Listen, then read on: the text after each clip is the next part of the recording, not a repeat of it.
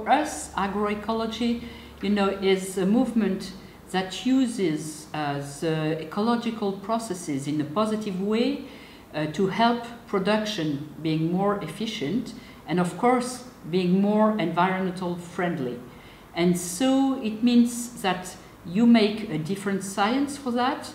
You mobilize, advisors to the farmers and farmers' organizations, and then you try to think and to give advice to the policymakers so that they adopt a policy that allows farmers to make the transition. Because of course, when you make a transition, it's always risky.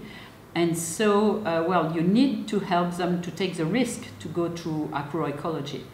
And on the scientific side of it, I mean, it is quite a modern approach, as it gathers ecologists and agronomists, to look at new things we couldn't look at before, as the soil, microorganism, and the big cycles, and water quality, all questions we didn't look at from those 2 points of view at the same time.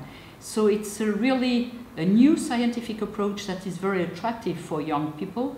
It is new practices for the farmers, but it's a risk for them to change their practices. So they need, the advisors to help them, and they need the policies to help them making the transition. So, in fact, at the European level, you have CAP, and CAP wants to help the transition to productive and sustainable farming. And so, we can't find within the European tools to help this transition at a national level.